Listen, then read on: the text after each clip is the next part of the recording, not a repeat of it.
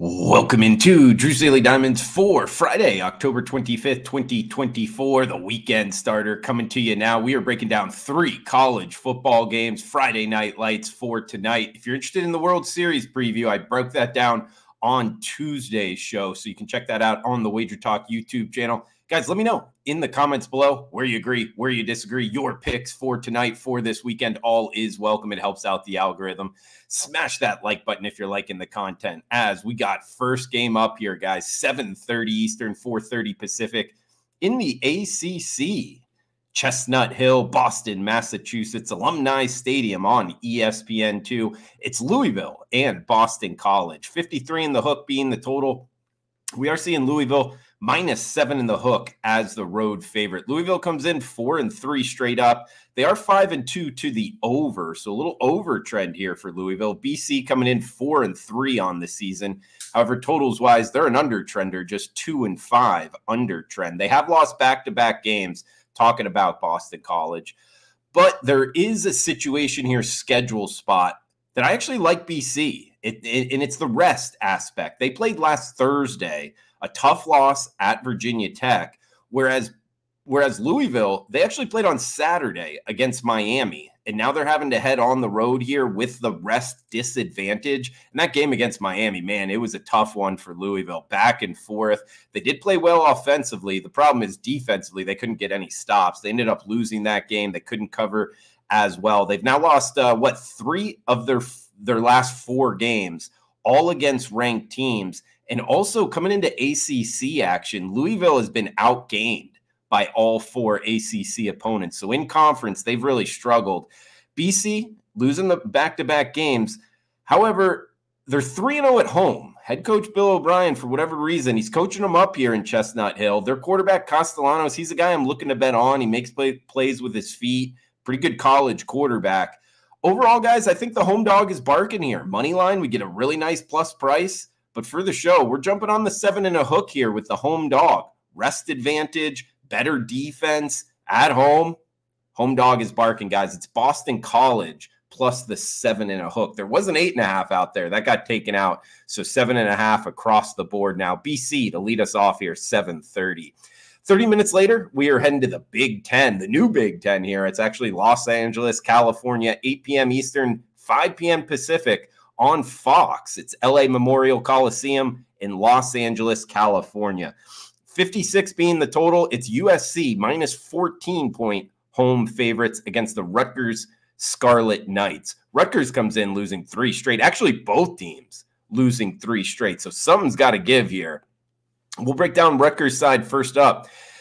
They're really banged up right now, guys. If you remember back early in the season, Rutgers got off to that great start. They were actually 4-0. Well, now they're just sitting at 4-3. And a big reason why is the injuries are piling up for the Scarlet Knights, particularly on defense, but also on offense as well. And, early in the season, that 4-0 start, they went into Blacksburg and beat Virginia Tech. The only problem is that was a long time ago. That was mid-September, more than a month ago. And I don't think this is the same team, talent-wise, roster-wise. They don't have the same players up and available now. And sure enough, the injuries have piled up to the point they gave up 500 yards to Washington. They still won that game somehow. But since then, they've given up a bunch of points to Wisconsin and to UCLA. I mean, if UCLA is scoring a bunch of points on you, that's troublesome. It's really not a team I'm looking to back right now, particularly making the cross-country trip, giving up all those points to UCLA, now having to play a better offense in USC that, yes, they have lost 3 straight games, and they're just 1-4 in Big Ten play. However, they're 4-0 against the spread in non-true road games. So I think they're actually, a prime example of this Big Ten conference. The teams traveling 2+ time zones really struggling. USC is a prime example of that.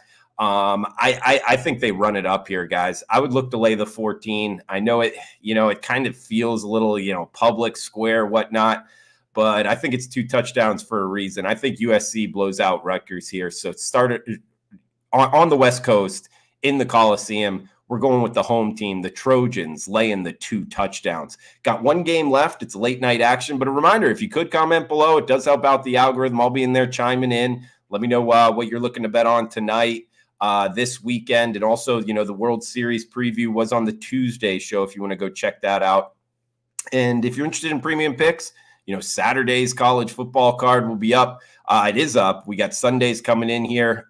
Friday night, top play as well. Drew Martin, experts page, WagerTalk.com. And we do have that extended package, just $8 a day with college basketball right around the corner. That's probably your best bet. Drew Martin, WagerTalk.com. All right, last game up, the nightcap. Friday Night Lights getting us set for the Saturday slate. We are heading to Las Vegas, Nevada, 10:30 Eastern, 7:30 local time on CBS Sports Network. All three of these games nationally televised.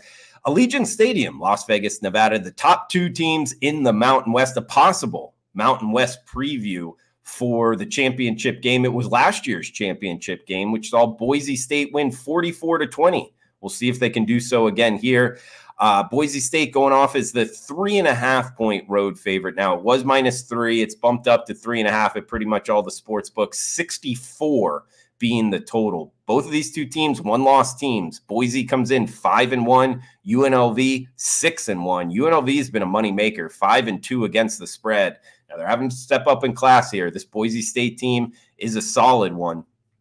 And Boise State overall, they're led by their running back, Genty. He's going to be, toting the rock on Sundays. He's already got, 1,250 rush yards on the season. He's averaging almost 10 yards per carry. I haven't seen something like that. I mean, already in week 9, and you're almost averaging double digits per carry. That's pretty crazy. Boise State is 6-0 against UNLV in the last 6 matchups. However, with the divisions and the Mountain West in the past, they didn't play all that often. That goes all the way back to 2011. So I don't know if I'd bring too much into that sidewise. But the winner here, likely in the driver's seat for the group of 5 selection into the playoffs. So this is a big time matchup here. This is going to be a fun one to watch. Overall, guys, I would go after this from a totals perspective. 64, it's a high number, but it's high for a reason. Now, both of these two teams going to look to run the ball, so it might keep the clock rolling. But at the same time, UNLV, their defensive, defensively, they have stopped the run pretty well. But when you look at the teams they've played, they haven't played any team like Boise State that can actually run the ball with success. So I don't know how much I would put into those statistics. I'd kind of pump the brake on that. I think Boise State's going to be able to score on this UNLV defense. They've kind of been suspect at times. And UNLV is a top 5 rushing offense, top 5 scoring offense as well. I think UNLV, look, guys, there is a trend here that I don't think the market's too in tune to. We talked about this, I think, 2 Fridays ago when we hit this over with UNLV, and that is they're 3-0 to the over at home. And I bring that up because they play in Allegiant Stadium. It's a controlled climate there. It's where the Las Vegas Raiders play. However, it's not the grass field that the Raiders play on. The Raiders do not let them play on their home field. They actually roll that out, grow under the desert sun there, and they play on the turf. It's a fast track here. So UNLV has nailed overs at home. I think that comes into play here against the Boise State team that's going to score themselves. And in the 3-0 overrun at home, it's by more than 80 points combined from the closing total. So they've really been underpriced here. I think there's something to that. Fast track, controlled climate. I think both teams score. I think Boise State wins the game. However, more so, guys, I like this over 64. I think they flirt with 70, if not beyond. So UNLV, Boise State over the total. We got USC and the Trojans, -14 against a Rutgers team that's reeling right now with injuries. And we got Boston College leading us off, 7:30 Eastern in Chestnut Hill. Take the 7.5 with BC. Hey, maybe sprinkle a little bit there on the money line. The home dog is barking. So this gets us ready for the weekend. We'll be back on Saturday, guys, with the Saturday college football slate, Sunday as well. Drew's Daily Diamond. Hey, we've taken a couple losses here recently, but still 35-22, 61% for the month, plus 10.52 units. Hey, we'll keep it rolling here. Bounce back form on Friday Night Lights. Thanks for tuning in. Smash that like button. Comment below. I'll be in there as well. Enjoy your Friday night. We'll be back on Saturday. Come back and join us. Until then, cash those tickets.